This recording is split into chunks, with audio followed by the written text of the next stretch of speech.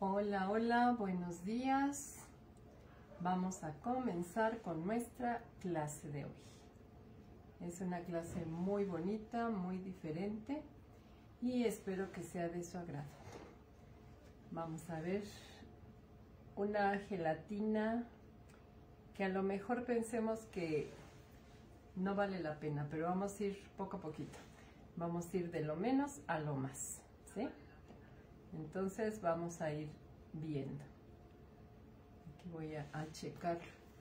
Buenos días, a ver quién se está conectando. Déjenme ir viendo. Hola Ley, Patti, buenos días. Moni también, buenos días. Muchas gracias por estar aquí. Pues vamos a comenzar. Les decía que es una gelatina diferente. ¿Sí? Saben que a mí me gusta comenzar a tiempo porque es respeto para el tiempo de los demás. Entonces los que se dan el tiempo de entrar a la hora que se les cita, pues por respeto a ellos yo comienzo y a mí no me importa si hay uno, si hay 10, si hay cuántos haya. El chiste es el respeto al tiempo, ¿sí? Muy bien, pues miren, vamos a hacer esta gelatina. Es un molde de media naranja común y corriente, ¿verdad? Espero que se esté escuchando muy bien. Estoy leyendo los comentarios acá. Hola Nancy, buenos días. Gracias por estar aquí. Déjenme quito los de acá porque si no ni veo. Angie, buenos días. Flor, buenos días. Muchas gracias que están aquí. Noemí, Elvia, Flor, Marta, Cori. Bueno, pues vamos a empezar. Ahorita las voy leyendo a ver si no se me van muchos comentarios. Hay esta herramienta que me presentaron, no sé si se alcanza a ver bien. Déjenme poner algo para que se vea. Creo que no, creo que se ve mejor así. Esta herramienta, miren, tiene dos puntas, ¿sí? No sé dónde se verá mejor, ahí. Tiene dos puntas. Esta herramienta me va a servir muchísimo porque voy a quitar gelatina, voy a raspar, ¿sí? Entonces, bueno, sigo aquí también. Fide, Toñis, hola, Delicias de Gran Victoria, gracias por estar aquí. Raquel, sobrinita querida, bienvenidas. Bueno, vamos a hacer un raspadito. Si no tengo esta herramienta, no importa, puedo usar un cuchillito, nada más que sea liso y filosito. Gracias, Raquelita hermosa.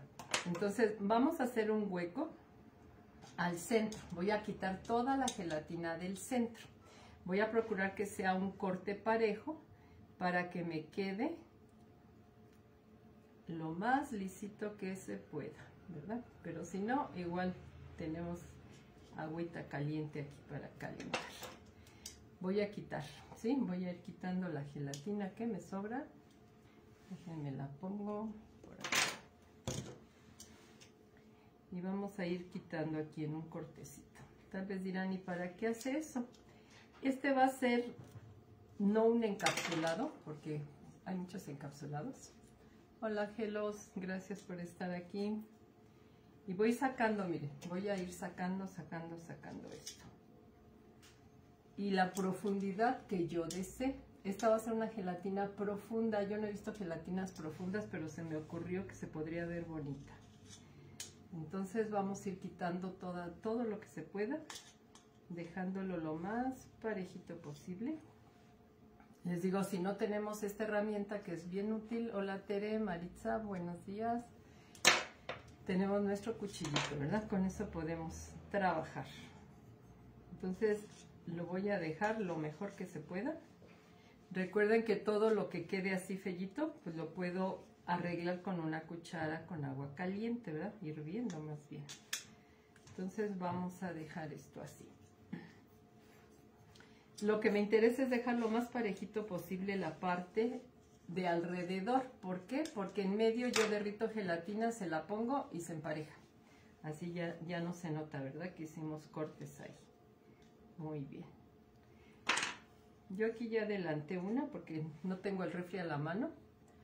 Hola, Olita, Inés, buenos días. Gracias por acompañarme. ¿Quién más se me fue?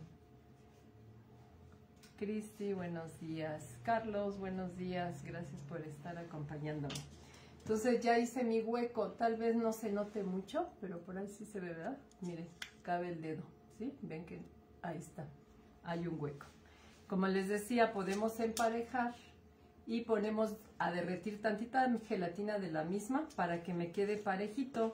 Me va a quedar más o menos así, ¿sí? Aquí también ya está profundo, pero ya está listo aquí. Dice que se oye un poco bajo mi audio. Según yo hablo fuerte. A ver, voy a subir un poquito el micrófono. Ahí, ¿cómo se escucha? ¿Se escucha mejor? A ver, Pati, dime, porfa, ¿se escucha mejorcito? Bueno, ahorita espero que me contesten. Espero que se oiga bien. Entonces voy a hablar más fuerte para que no haya problemas por el sonido, ¿sí? Ahora, ¿qué voy a poner aquí? Puedo poner lo que yo quiera. Ah, gracias, Elvia, muchas gracias. Sí se escucha mejor. Qué bueno. Gracias, Raquelita. Gracias, Noemí. Bueno, entonces aquí puedo poner como fondo. Acuérdense que ahorita pues es la temporada navideña, entonces se presta perfectamente bien para poder poner, miren, aquí por ejemplo puse un venadito. Se los voy a acercar.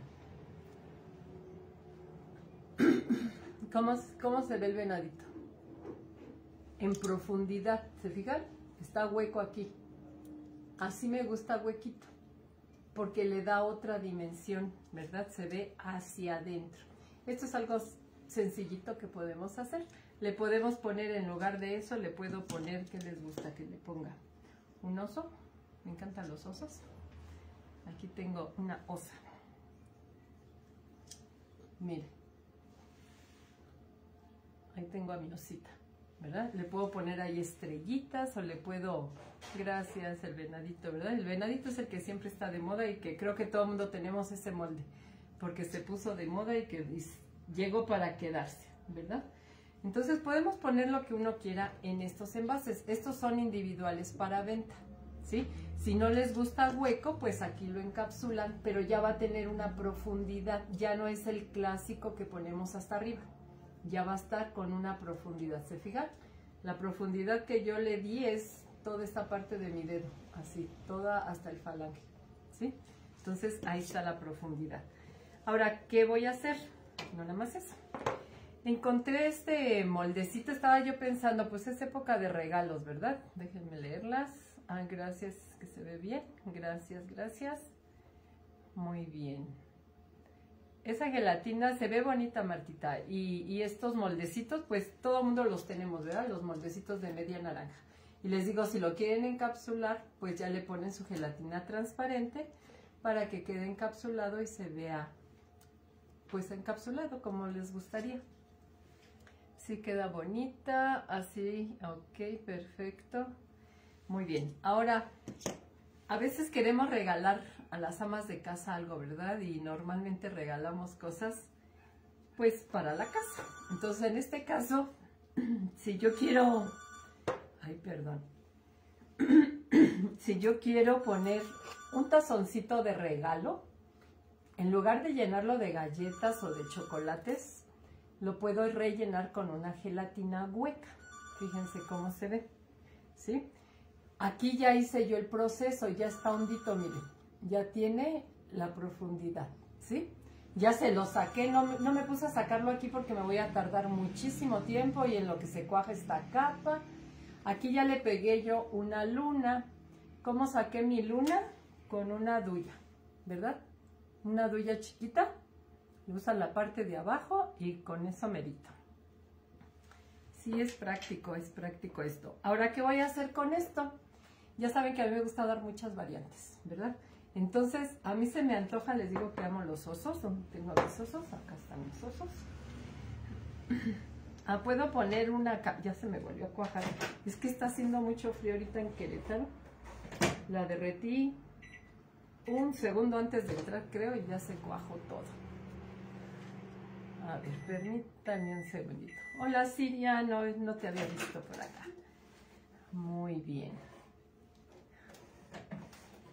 Uy, todavía no se derrite. Vamos a darle un poquito más. Le voy a formar aquí una especie de montañita, como luego le hacemos. Ah, pero antes de la montañita, espérenme tantito. Yo traigo el capricho de usar un nacimiento. No pude usarlo completo porque dije el envase está chiquito, ¿verdad? Entonces, pero vamos a hacer algo bonito. ¿Cómo preparé mi gelatina? Con la receta tradicional de cualquier gelatina, o si quieren usar una comercial, el fondo le pueden poner la que ustedes quieran, ¿sí? No es nada tarde. Entonces aquí yo voy a poner mi nacimiento, nada más voy a poner 3 personajes, ¿verdad? Que son los principales, para que vean cómo se ve. A mí me encanta. Bueno, miren. Déjenme, se ve chuequito. Ahorita no los voy a pegar porque voy a estar cambiando de fondo, ¿sí?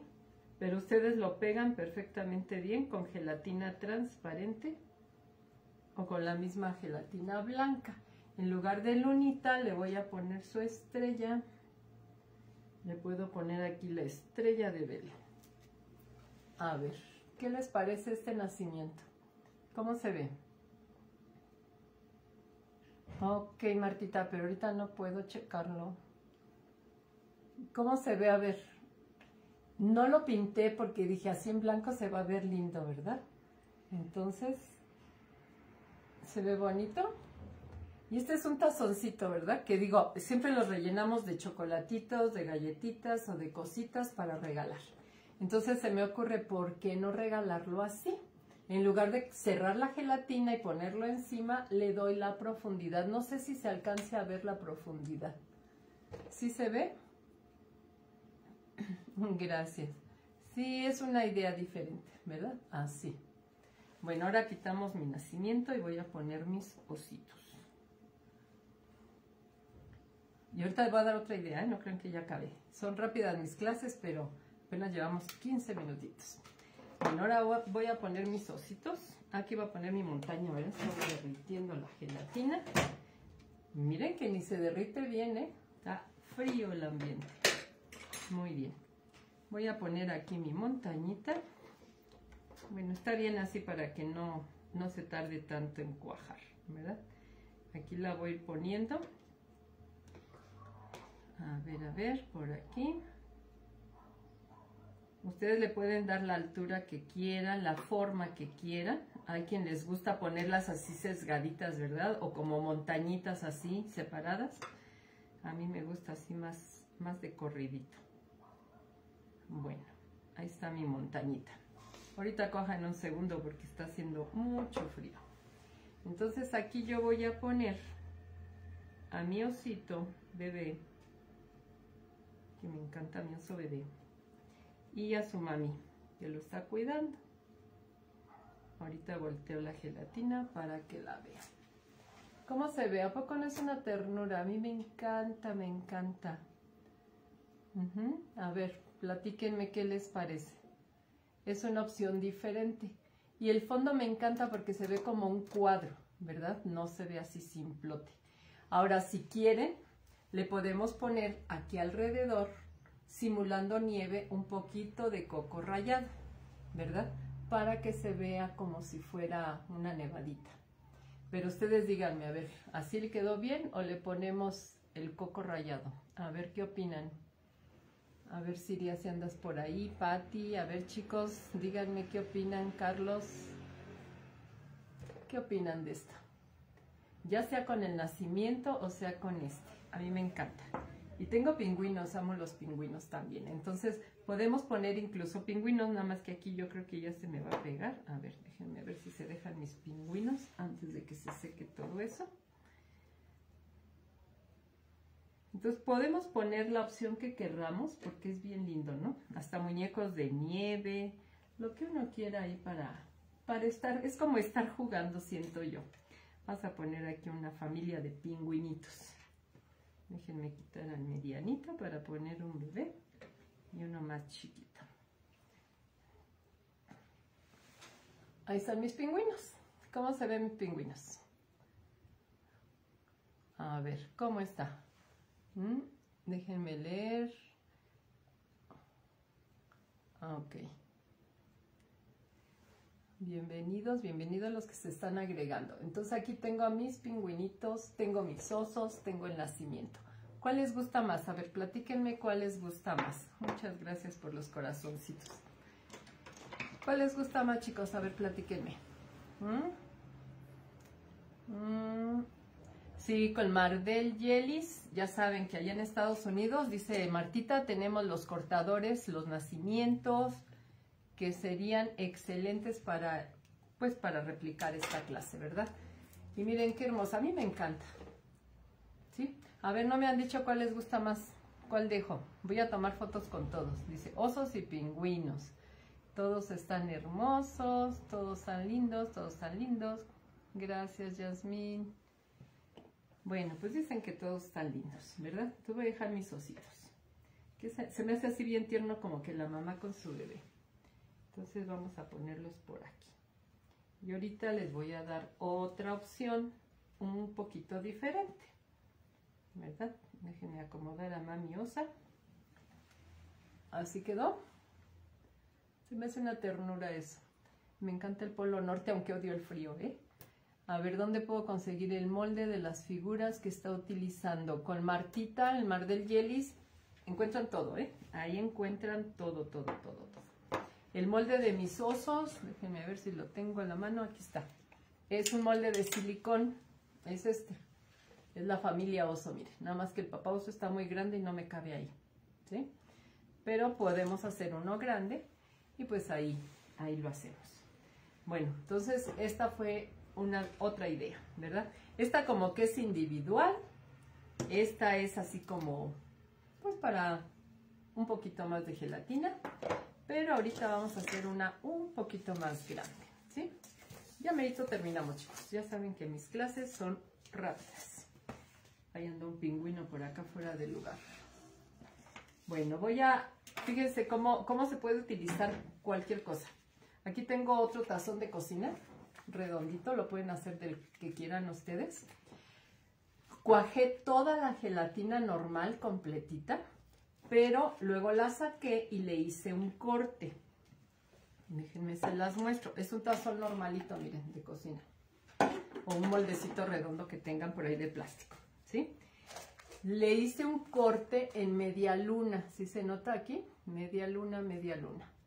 Pero no quería dejar hueco el piso. Entonces, después del corte, derretí la gelatina, lo volví a meter al molde y le puse la gelatina un poquito, para que me dé un piso. ¿Sí se ve ahí? Tengo un pisito. Muy bien. A ver, déjenme ver si hay... ¿No hay dudas por ahí, chicas? Gracias, todo hermoso. ¿Les gustan los osos? También a mí. Bueno, ahí seguimos. En materias primas se pueden conseguir, chicos, en algunas, porque no en todos lados lo venden, pero ya les digo, con Martita, ahí tiene ya todos cortadores y todo lo que ustedes necesiten. Bueno, ahora ya aquí ya le puse un fondito también con estrellitas. No sé si refleja mucho, si se verá por ahí. Y voy a hacer lo mismo que hice con este. Aquí tengo otras opciones, ¿verdad? Pero ya es diferente. Esta ya no la desmoldé, porque como la hago hueca, queda, pues no queda nada firme. Maestra, ¿y no se despegan las capas de gelatina cuando uno ya está...? No. Acuérdense, es una de las reglas de gelatina que yo les enseño a mis chicas. Cuando ya está bien fría mi gelatina, a ver si anda por ahí alguien, ¿cómo debe de estar la otra? A ver, Pati, tú que estás luego conmigo. ¿Cómo debe estar la que yo voy a poner para que se pegue? ¿Alguien sabe por ahí? A ver, chicas. ¿No? Bueno, es que como que está desincronizado mi celular. Es que estoy en otro celular viendo las preguntas. Tibia, exactamente, Elvia. Tibia, tibia, tibia. Muy bien. Miren, bien aplicados. Todos están poniendo tibias. Qué bien. Muy bien. Tibia. Si yo la pongo fría, ahí no se va a pegar porque esta ya está fría. Entonces, frío con frío no se pega. Pero si esta está bien fría y le pongo tibia esta o calientita, miren, está bien pegada. ¿Ya vieron? La puedo levantar, miren. Queda como, pues bien, bien, bien, bien que está ahí. Ahí está. Bueno, entonces les dije que iba a hacer lo mismo. Vuelvo a empezar. Aquí tengo mi nacimiento. Y ando perdiéndolos. Aquí tengo este. De hecho, hasta puedo, fíjense, puedo ponerlos hasta diferente. ¿Dónde anda? Aquí está la Virgen. A lo mejor se me resbalan porque no están pegados, ¿verdad? Y aquí hice un burrito también, fíjense, un burrito y una vaquita que estaban en el pesebre, ¿verdad? Ustedes le pueden dar la dimensión que ustedes quieran. Entonces yo quise hacerla más o menos así a la mitad y en media luna. Y le puedo poner su estrellita de Belén, que se me resbala, por aquí. Déjenme, se los acerco. ¿Cómo se ve este nacimiento? ¿Qué les parece este nacimiento? Buenos días, Miri, Zuli, buenos días, Marta. Todos los que se están conectando, bienvenidos. ¿Qué les parece este nacimiento así? A ver, quiero que me platiquen por ahí. ¿Cómo se ve? Me ponen corazoncitos hermosos. Muy bien. Me encanta cómo se ve. Ahora, ¿qué puedo hacer aquí arriba para que no se vea así tan serio, verdad? Pues le puedo poner aquí algunas estrellitas de estas mismas que tengo. O picotearle, ¿verdad? Con la agujita en blanco para que sean todas las estrellitas por ahí. ¿Sí? Simplemente lo puedo terminar de esa manera. Muy bien. Y ya no se ve tan serio, ¿verdad? Miren cómo cambia. ¿Qué les parece? Que yo quería ver a escarcha también, o coco. Yo tengo aquí coco, me encanta el coco. Por eso les decía que podemos poner coco, ¿verdad? Como si fuera nieve. Muy bien. No puse yo las cositas estas que parecen nieve, que vienen en el molde, porque se me hacen como muy toscas. Entonces dije, no, mejor no las pongo, ¿verdad? Muy bonito nacimiento. Muchas gracias, Leti. Me encantó, se ve bien bonito. Muchas gracias. Si te gustó, Martita, qué bueno. Recuerden que con Martita consiguen todos los moldes, ¿eh? Ahí Martita tiene un surtido que ya la quisiera yo aquí en México. Sería su fan número 1. Soy una viciosa de moldes. Esto acuérdense que lo tenemos que pegar. Lo tenemos que pegar con la misma gelatina tibia, ¿verdad?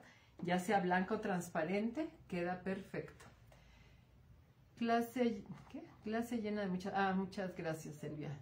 Sí, a mí me gusta darles opciones, ¿verdad? Pero lo quería así con un pisito para darle más profundidad y que pudiera yo acomodar mejor estas partecitas, ¿verdad? Lo mismo puedo poner yo aquí mis ositos. Aquí sí me cabe la familia de osos, miren, fíjense. Voy a deshacer mi nacimiento. Ya luego tomo las fotos para que vean todas las opciones, ¿sí? Igual puedo poner mis pingüinos ahí también. O un muñeco de nieve o lo que yo quiera. Muy bien, miren, aquí voy a poner a mamá osa. Aquí a mi bebé. Ahí está mi bebé. Y acá tengo a papá oso.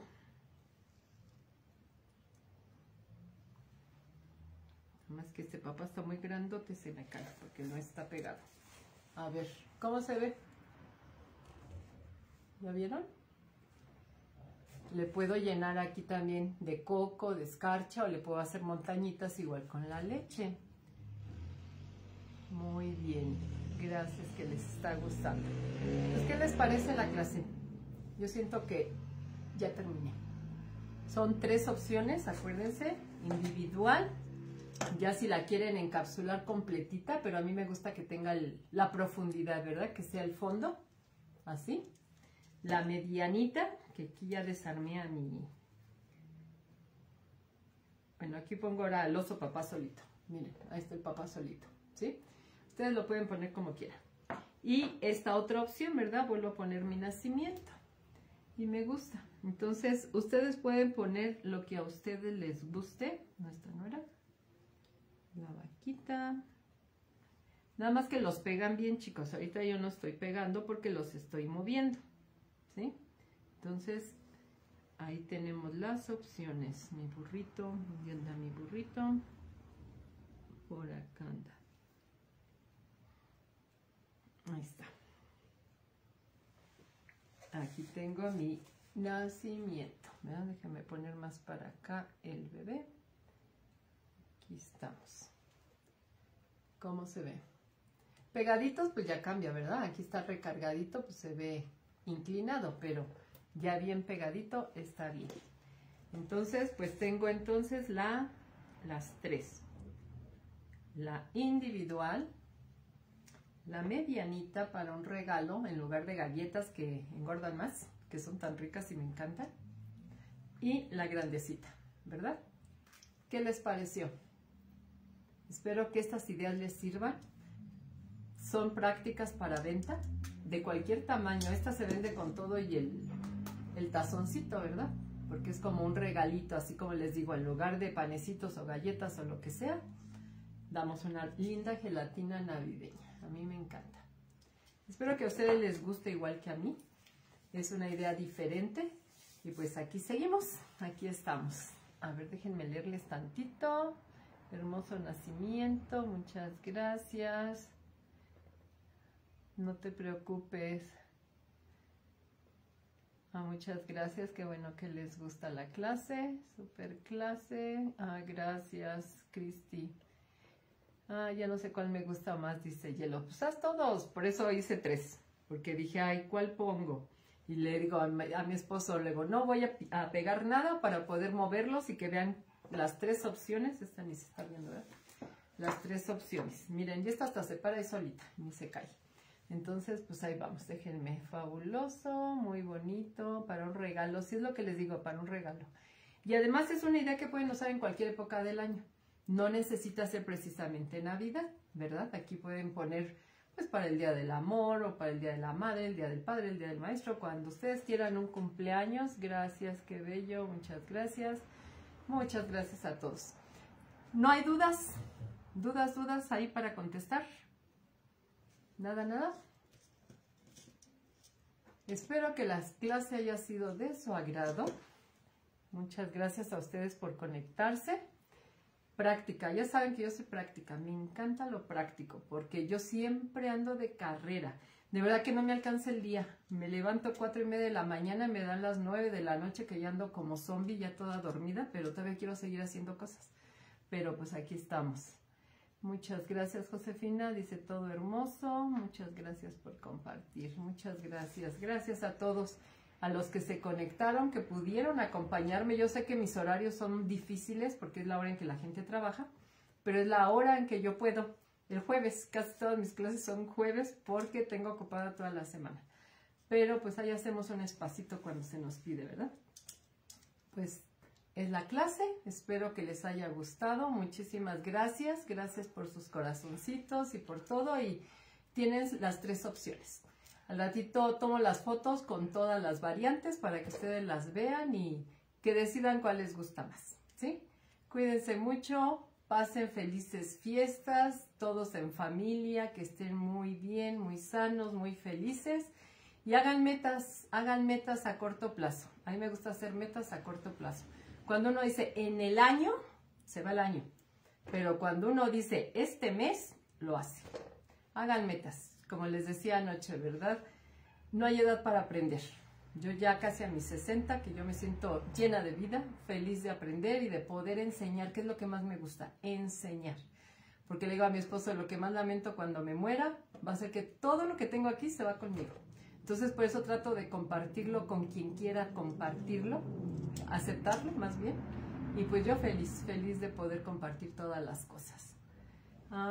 Yo aquí trabajando, maestra. Muy bien, Mirna, qué bueno. Yo sí luego estoy en la cocina y con el celular prendido por ahí, ¿verdad? Pero luego hay tantas clases que la verdad veo mis repeticiones a las 6 de la mañana porque es la hora en que tengo ese chancecito para poder ver todo. Bueno, pues gracias, Martita, por la invitación. Estamos transmitiendo para Martita Millán en Chicago. Muchas gracias y feliz de poder participar contigo. Y acuérdense que todo lo encuentran con ella, todo el material. Cuídense mucho, un abrazo, felices fiestas y gracias por estar aquí. Corto la transmisión. No hay dudas, ¿verdad? Antes de irme, ¿no hay dudas? A ver, déjenme checarle. Muchas gracias, gracias. Yo espero que no haya dudas, que haya sido una clase clarita. Y pues aquí estamos para servirles. Cuídense mucho. Ay, muchas gracias, Mirna. No, que es súper joven. Mira las fotos, qué horror.